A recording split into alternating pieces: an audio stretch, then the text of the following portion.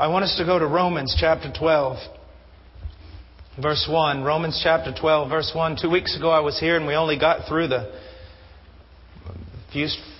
first few words. We'll begin again. Romans chapter 12, verse 1. So we'll all stand for the reading of God's Word. Therefore, I urge you, brethren, by the mercies of God, to present your bodies a living and holy sacrifice acceptable to God, which is your spiritual service of worship. And do not be conformed to this world, but be transformed by the renewing of your mind, so that you may prove what is the will of God, that which is good and acceptable and perfect. Let's pray. Father, I come before you in the name of your Son. And I thank you for every mercy that has been granted us. And I know, Lord, that we know so very little. We've tracked down so very little of your mercy.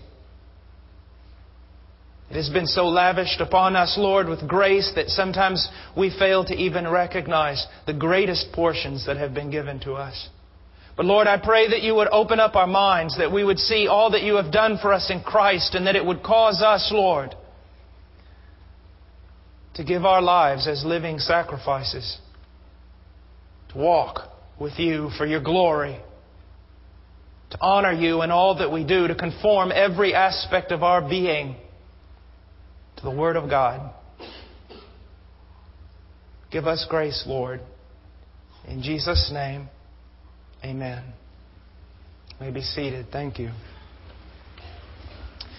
Last week we went over the first phrases of this text, and I just want to kind of go through a summary. It says, therefore I urge you, brethren, by the mercies of God. Paul uses the word urge, which is sort of pastoral. In the sense, he is speaking as a father, as a spiritual father, as a pastor, as someone who dearly loves the people to whom he is writing. He loves them, and so he's urging them to do certain things.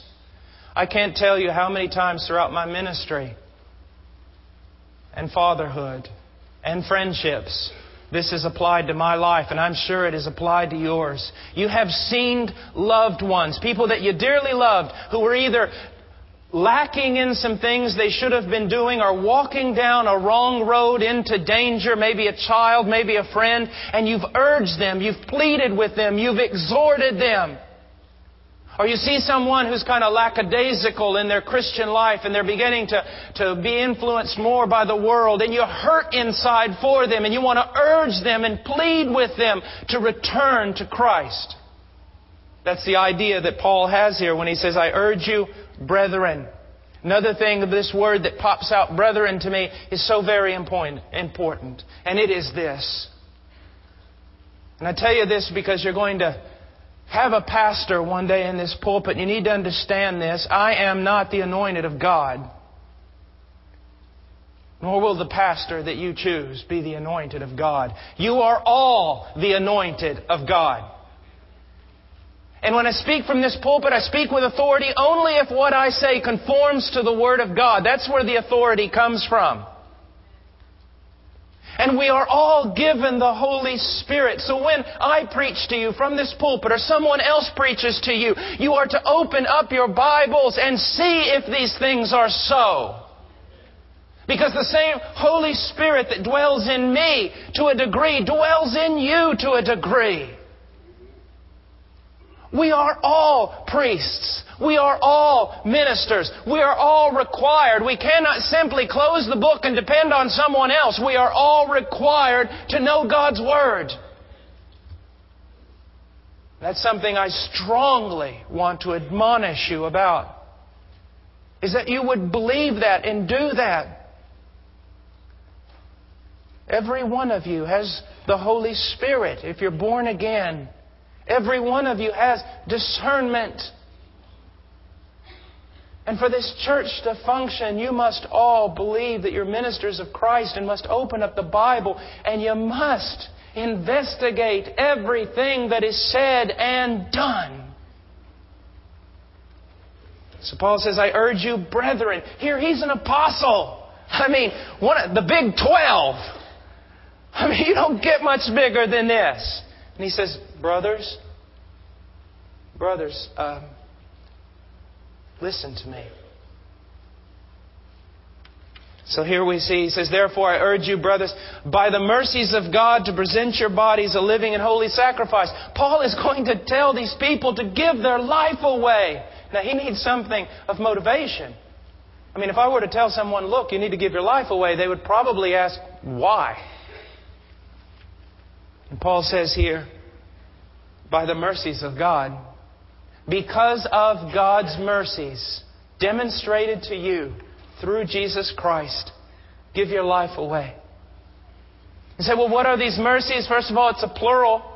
The multifaceted mercies of God. I mean, it doesn't matter how you look at it, you're always going to come up with a bigger and better picture. You look at mercies of God from one side and you think, well, maybe it's one-dimensional like most things in our life. But then you get behind the thing and you realize you discover something completely new. And then you go to one side or another, or you go below and look up, or you go up and look down, and you try to grasp, comprehend the beauty of this mercy that's been given to you. And you say, what mercy? You go to the first 11 chapters of this book of Romans and you discover what mercy. The fact that we were all lost and deserved condemnation. The fact that we could not save ourselves by our own works and didn't even want to. The fact that God sent His only begotten, precious, holy Son to die on a tree carrying our sin and condemned under our judgment. And when He died, He paid the price. And after paying the price, He rose again from the dead. And 40 days later, He was exalted in the heavens. He sat down at the right hand of the Majesty on high. And He sat there as God's man for you. And He ever lives to intercede on your behalf. Now, do you need more motivation? Because if you do, you're lost. If you need me to tell you that if you serve God, you'll get a Mercedes, you're lost. If you need me to tell you that if you serve God, He'll heal your body and fix every one of your problems, if you need that, you're lost. If Jesus is not enough to motivate you to godly living, you don't know Jesus. So let's keep it simple. Christ and Christ alone. No one else. I have need of nothing else. It is well with my soul. He says, therefore I urge you, brethren, by the mercies of God. Now we're going to get into it. To present. This word is very, very, very important. Paristemi in the Greek language. And it means, now listen to this. I want us to break this down. He's telling us to present our bodies. Now the word present means to place beside or near. Okay? We got so many people running all around, even doing a lot of Christian activity. And I think one of the reasons for that is to run away from God. Sometimes we stay so busy so that we don't have to hear God telling us what He really wants us to be doing. We get involved in... I had a friend many, many years ago, 20-some years ago, when this church was Christ Memorial. He was a friend of mine. And God was calling him into the ministry. Man, he got involved in everything in this church. He got involved in the nursery, in the softball league, painting walls, anything he could do. And the reason why, he wanted to stay so busy that he wouldn't have to hear God. But when you present your life to God, the first thing you do is you're placing it near Him. One of the greatest problems today that we have in America are the preachers. And one of the greatest problems of the preachers is this. They're running around with everyone else and they're doing all kinds of things, but they're not drawing near to God. The main thing is the main thing. Somebody around here's got to tarry in God's presence. Just be near. Lord, I put my life near You. It also means to set at hand. Or to place at a person's disposal. God, I put my life at Your disposal. What do You want to do with my life?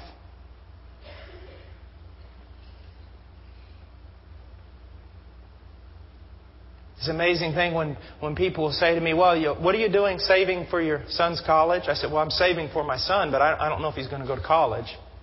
What do you mean he's not going to go to college? You went to college all your life. Yeah. Well, no, he's not necessarily going to college. Matter of fact, when he's 17, God might tell him to put a backpack on and go to some Middle Eastern country, preach one time in the middle of a plaza and be martyred. I don't want my son to just follow the ladder of the upward mobile. I want my sons to put their life at God's disposal. Here I am, Lord. Speak to your servant. What do you want from me? That's all. That's all that really matters. As a matter of fact, my dear friend, when you're on your deathbed, and you will be there, when you are on your deathbed, the only thing that's going to be running through your mind is, did you put your life at His disposal? I mean, I want to tell you something right now. If I were to go to Ethiopia and start 500 churches in 3 years, but God told me to be a janitor in a small Midwestern town, I'd be disobedient planting all those churches. It's not to do great things. It is to obey God. It is to put your life at His disposal, and that is it. Isn't it simple? I had a guy walk into my office one time. He said, you know, the Christian life is very, very complicated. I said, no, it's not. He said, yes, it is. I said, no, it's not. He said, yes, it is. I said, no, it's not. And I won because I was the pastor. I could also whoop him. I said, no, it's not complicated. He said, well, there's so many decisions. I said, no, there's not.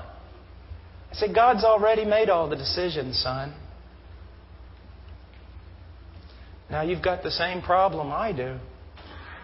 You going to obey or not? You going to put your life there or not? And I want you to understand, let's go back to that word brethren. When I'm preaching this to you, as my preacher back home says, my pastor, he says, I got one finger pointing at you, I got 3 pointing back at me. This is as much for me as it is for you today. All of us struggle with this. You know, we say we have so many struggles and so many things. No, you only have one struggle, and it's the same one I have. Are you going to put your life at God's disposal? That's the only thing. It's really only one thing matters. And I guarantee it, I struggle with it just as much as you do. Are you going to put your life at God's disposal? You say, that's pretty big stuff. So is dying on a tree over a garbage dump outside of Jerusalem. That's your motivation for putting your life at God's disposal. Now, also, it implies an action that is free and voluntary. Now, I've preached about the sovereignty of God. I believe in the sovereignty of God. But it just comes down to this. This is an action free and voluntary. Now, I don't want to get into all the theology of it. It's just choose what you're going to do. What are you going to do? It's free and voluntary. Lay down your life. Put it at His disposal. It's free and voluntary. But then again, is it? I remember the words of an apostle who said, I am constrained. I am compelled by the love of Christ. Now, what do I mean by that? You know how many times Paul the Apostle said that he was a prisoner of Christ in chains? No? He said it so many times. And he was. I mean, he literally was a prisoner. But I believe that Paul was saying so much more here. He was a prisoner to the love of God. It was no longer, a free man just goes, well, I'm free. I'm going to go over here. So he goes over here. And he said, well, go here for a while. And he goes over here. But Paul was different. He was like a prisoner. He said, no, I'll go. Lord, where do you want me to go? Your love brings my heart and my will into submission. I love you, Lord. What do you want me to do? That's what love is all about. That's why marriage is so hard. Love is putting someone else first in the marriage. That's hard to do. At least for me. Christ first. Lord, what do you want me to do today? What do you want me to see? What do you want me to say? What do you want me to hear? How do you want me to spend what you've given me? How do you want me to do everything you want me to do? How do you want it, Lord? Here I am, Lord. Just goes back again to being at His disposal. I remember one time in seminary, I decided I'm going to live one day totally at the disposal of God. Well, that was an ambitious thing to do. I didn't make it, but I did notice some differences. I remember when you're young and you're in the ministry, you ought to just be locked away for a few years because you're just not right in the head. So, I just got outside of the door of my house. Okay, Lord, now what do you want me to do? It's like, well, Paul, you got a class in 5 minutes, so you better get there. But I'm trying to walk across campus, just be sensitive. And just being goofy is what I was being. But I'm just trying to every step, Lord, where do you want? And then all of a sudden, there out of the left, there was a lady that I'd talked to several times. She was an older lady, a cook, there at the seminary. And she came walking out and was standing there kind of sad. And I'm, just trying to be this spiritual giant. And the first time I felt like God told me anything that morning was, go tell her about my son. And guess what? I was willing to walk around like a zombie looking spiritual. But when it came to just loving somebody, go tell her about me. And I remember just kind of having to collapse like this and just walk over there. That day, she received Christ. Sure, it was goofy. But God will honor a heart that makes any kind of attempt to be at His disposal. Sometimes I think we love daytimers because we can somehow write God out of our day. Well, God, I want to make every minute productive for you. Every 5 minutes I'm going to break down. And what we're doing is, Lord, I want to be so active that you have no time to tell me what to do. So many times I can remember in my younger years, because I was so headstrong in the mission in Peru, so many churches to be planted and things to be done. And I would be ready for a day of just 16 hours worth of everything going in the right direction. And some little lamb, some saint, some brand new Christian would walk in the door and have some silly problem. And I'd sit there for 3.5 hours going through their silly problem. Go home for lunch, because the church was in our house. And my wife said, what's wrong with you? I said, well, I've got so much to do today. And then I just got interrupted. You got interrupted? You got interrupted? My, how your pants have grown since breakfast this morning. You got interrupted? By whom? Who would dare take your time? A saint of God actually come to see you with problems and you couldn't get all your stuff done? I hate my wife sometimes. It's not about what do you have to do, Mr. Washer. It's about what's God want? What's God want? And so it's about putting ourselves at His disposal. Why? Because we're compelled by the love of Christ. We look at this thing. Sometimes I think I must be the most ungodly man ever walked on the face of the earth. Sometimes I think I must struggle so much. But there's one thing this hard head of mine cannot pound through. And that's the love of Christ. I can make every excuse in the world not to be obedient, every excuse in the world not to do what I ought to do, and then bam, like a sledgehammer comes what? The love of Christ. The love of Christ just knocks me to my knees. To put one at one's disposal. Now, that is the thing that I want you to see about the life of our Lord and Savior Jesus. Now, listen to this. Jesus was poor. And that's all there is to it. He was. Regardless of what the TV preachers tell you, the guy was poor. Didn't ride around in a king's chariot. He was poor. He was many times tired. He many times had anguish. He many times had all the things that you and I have to deal with. But here's the thing about Jesus Christ. He was never empty. He was never empty. And why was He never empty? Because He had food to eat that we know not of. He was never empty for the same reason we usually are.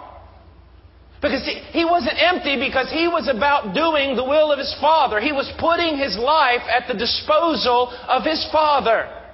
You're empty? You ever feel empty? Guess what? Let a little red flag go up. I do. I just feel so empty. I need a vacation. I just feel so empty. I need to get away from the ministry for a while. I just feel so empty. I just need to, get by myself. No, I just feel so empty. I need to put myself at God's disposal and I won't be empty anymore. Put myself at God's disposal. Now, I have to step back here for a second because I got some of you in here who are always under guilt that you're not doing enough for God. So when I say that, you're going, yeah, I just need to get back in there and do some more. No, not get back in there and do some more for the church or anybody else. I said put yourself at God's disposal. There's a big difference. Draw near unto God. He might want you to draw near unto Him and to rest. He might want you to draw near unto Him and to read through the book of John. He might want you to draw near unto Him and cut half your activities. What I'm talking about is putting yourself at His disposal, not doing something extra. Beautiful passage in Scripture in Ephesians 5:2 says, walk in love just as Christ also loved you and gave Himself up for us, an offering and a sacrifice to God as a fragrant aroma. Just give yourself to God. Well, I have nothing to give. How dare you talk about God that way? You say, hold it, Pastor. I'm not talking about God that way. I'm talking about me. I have nothing to give. If you have nothing to give, you're saying God gave you nothing. And I don't believe that. God gives every one of His children gifts and graces. None of this false humility stuff. It's better to say, what He hath given me, I shall return to Him. Never say I have nothing to give. Never. Never. False humility is a great destroyer of many things. But Jesus Christ lived His life as giving it up as an offering. As an offering. What a beautiful thing. Let me tell you something. I have really struggled here. And I'll tell you why. I am a hillbilly. If I had my druthers, I would be out in the woods 24 hours a day hunting something. I love living on the farm where I live. I love beat up old trucks. I love to work on tractors and build things with my hands. And I have been in this city for about 3 months, and I'm about to go crazy. If I don't go out in the woods and shoot something, there's going to be some problems here. And I have been moping and moping and moping. I even tried to get Laura Whitlock to put on camouflage and go hunting with me. I've just been moping. Why? I am totally out of my element. Look up Bubba in the dictionary. It's me. And it is so hard. And the Lord's been dealing with me saying, no, your problem is not that you're in this city. Your problem is that you're not in me. Your problem is that you're not dwelling and putting your life at my disposal. When you do that, Paul, I'll give you more joy than anything else. And that's something you all need to understand. We all need to understand. It's not where we are. It's who He is and our relationship to Him. That is something very, very important. I want you to know most of you are striving to be happy, and that's not necessarily bad. You're just doing it totally the wrong way. I preached the gospel in a country that was at war with the worst terrorist group at that time in the world, the Sendero Luminoso in Peru. I walked through jungles in that place where military was not even supposed to go. I went to that mall yesterday and I was terrified. People striving for what? For what? And they don't know. There stands Jesus saying, come unto me, you who are weary and heavy laden. Take my yoke upon you. Learn from me. But then there was all the noise. Just all the noise. And that same noise can be found even in this church. Listen, my dear friend, I don't need to talk about other churches in Austin. We got enough problems of our own. There's enough of that noise here. Just not dwelling in Christ. How can I tell you this? Again, I got through 3 words. Actually, 1 word. How can I tell you this? I am a perfect example of laying down your life for Christ. You say, man, that's a bold statement. No, just wait. I'm just like you. The times that I have died to self, been very few. But the times that I have died to self and laid down my life as a sacrifice, put myself at His disposal, I have been the happiest man on the face of the earth. Even though it might have cost me greatly. There was such a peace, such an overwhelming joy. And all the times, and there have been many, when I put Paul Washer before other people, which actually meant I put Paul Washer before Jesus Christ the Lord, I have been the most miserable human being on the face of the earth. Can anyone out there identify with what I'm saying? Well, then stop it.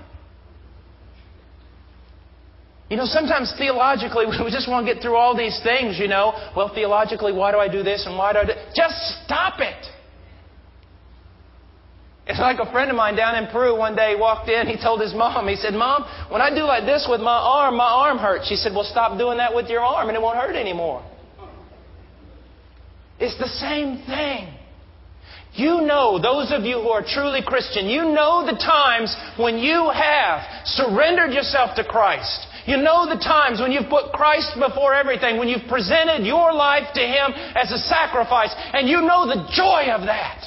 And you also know the misery of doing the opposite. Well, the thing about it is, die. I know this isn't too seeker-friendly, and I'm glad about that. Die to yourself. You want to fix your marriage? Die to yourself and offer yourself to God.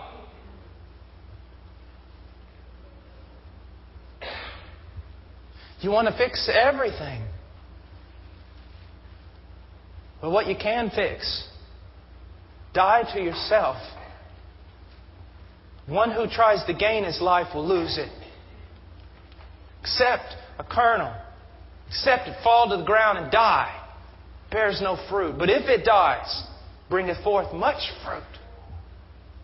It's all about Jesus Christ being first and second and third and fourth and fifth. What I'm saying is, don't put Jesus first. Jesus is everything. He's not just first in a rank. He is everything. The whole shooting match, as we might say. He's everything. Lay down your life. I was with Charo several years ago in Peru, and she's always been a very, very wise person. And after about teaching 4 or 5 classes, some Romanian girls, it was in Romania, some Romanian girls came up to her and they said, we don't need to hear anything else you've got to say. Charo said, why? She said, because you say the same thing every time. Charo said, yeah, it's really that simple. Read the Word of God. Seek to submit your life to it. Pray for power. Lay down your life. Live for others, not for yourself. Die to self that you might have life. That you might have life. Die to yourself that you might have life. That's what it comes down to. I have never given anything away that I have felt sorry for. I have kept things that I have regretted. I have never been self-sacrificing that I look back on it now and say, I wish I hadn't done that. But I've been selfish so many times and said, I wish I hadn't done that. it is really what Jesus said. Die and give your life to Him. Die. Die. Should we be theologically correct? Yes, we should. Should we be other things? Yes, we should. Does any of it matter if we don't do this first thing? No. Die to ourselves. Give our lives away. Not self-promotion, self-demotion.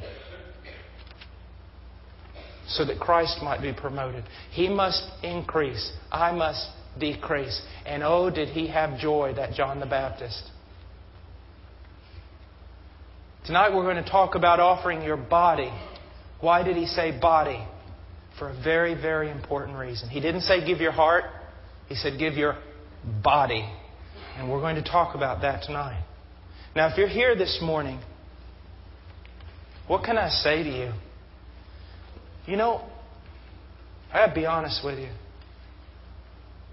I'm not expecting you to hear this message and just be flat out transformed and everything go right the rest of your life. I'm more hoping this message will be like a kookaburra under the saddle. And it'll be always this reminder to you. Are you empty? Then die. Are you miserable? Then die to self. Live for Christ. Are you just feeling all dirty inside? Then put yourself at His disposal. Draw near unto Him. A constant reminder of these things that you and I are called to habitually, continually die to self and to give our lives to God. Some of you young people out there, you are going to terribly mess your life up. You are. And I'll tell you why. Because you're going to take the reins and you're going to run with it. And when you do, well, a few years you'll be in my office. You're going to take the steering wheel and you're going to say, I'll drive my own car. And you're going to regret it all the days of your life. I implore you to throw down the reins, to let go of the steering wheel, and to submit to the sovereignty of Christ. Not to the sovereignty of this preacher, because this preacher, you know what preaching is like? Sometimes I don't like the way it's done. And I'll tell you why. Because it looks like I've got some message, and I'm like God's co-pilot or something, and I'm giving the message to you. When in fact it is, the message, if it is of God, it's like I should speak it, run down there, sit and listen to it, just like you. This is not on the authority of some preacher. You read the Bible yourself. Do you agree with what I just said about Romans 12, verse 1? It's not about submitting to a pastor, a church, or anything else. It's about submitting to Jesus Christ and putting your life at His disposal and becoming everything that He desires you to be. But you have to die. You have to die. Now, if you're not a Christian here today and you're saying, what is all this lunacy? That's exactly what it is. Come lose your life for a carpenter's son, for a madman who died for a dream. And you'll have the faith His first followers had, and you'll feel the weight of His beam. It is lunacy. To someone who doesn't know God, to die to self in this world. We live in the Roman Empire where it's all about self-promotion, being strong and powerful and getting everything so that people will applaud you. Not in the kingdom. It's not about going up the ladder. It's about going down it. It's not about having your feet washed. It's about washing other people's feet. Jesus Christ, knowing where He came from, where He was going, basically knowing that He was God in the flesh, put on a towel and wiped everybody's feet. Now that's strong self-esteem. That's what this is about. And it's just as much for me as it is for you. But if you don't know the Lord, this is what the Bible wants you to know. The Bible says something that is extremely offensive. Can you handle it? The Bible says something extremely offensive. You are not a victim to society. You are not a victim of other people's problems.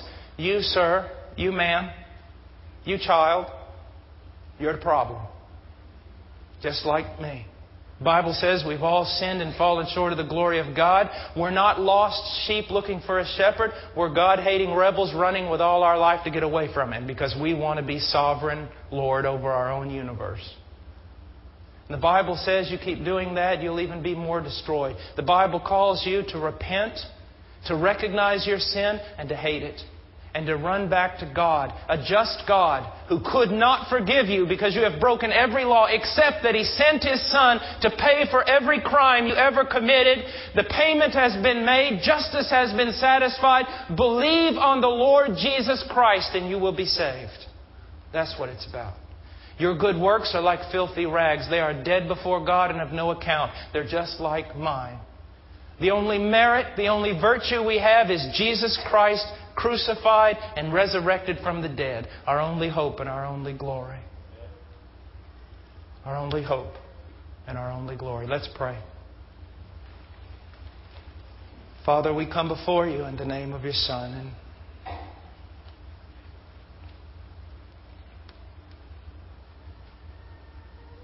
And God, sometimes I really feel about an inch tall. God, when I think of Your mercy and Your grace and my need of it and our need of it, and I think, Lord, of how I have lived and haven't lived, I would ask,